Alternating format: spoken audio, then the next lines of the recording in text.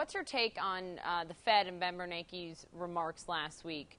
Do you feel like the Fed at this point is taking appropriate action, using the words that the public needs to hear to fulfill their dual mandate, especially when it comes to employment? Because truly, we are not going to see this economy turn around significantly, the market turn around significantly, until the jobs picture gets significantly better.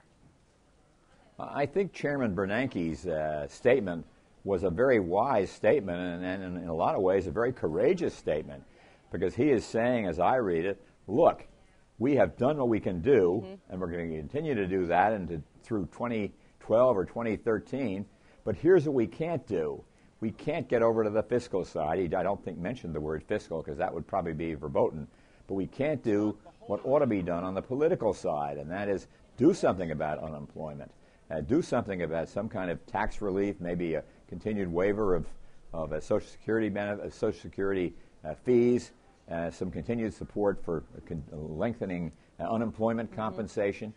Give the economy needs stimulation now, and the economy needs jobs now, and that's what he is saying. But he's not in a position to deliver that. They have shot an awful lot of ammunition, and he wasn't quite this blunt, but it's pretty clear that he's saying, listen to what I'm saying and do something, but don't expect me to do it. So my final question on that front would be, do you have the faith in Washington, after how we saw the debt ceiling debate play out, do you have the faith in Washington that politicians will heed that message, that warning really from Chairman Bernanke?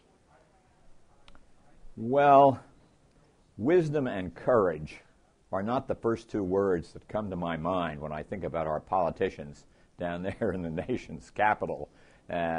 They're extreme, they're doctrinaire, they won't deviate from party lines on both sides, and I think if there's a big risk overhanging our American economy, and for that matter the United States of America, is that we seem to be losing the ability to govern ourselves, and that is a terrible thing if we can't govern ourselves. I mean, this is a republic. We often call it democracy, but it's really a republic, and we ought to be able to take the kind of actions that are good for the country rather than these partisan positions that reach on both sides the absurd.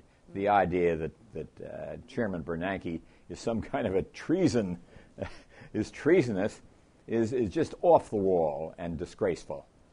Referring to Governor Rick Perry's comments a few weeks ago. John Bogle, thank you so much. We appreciate it.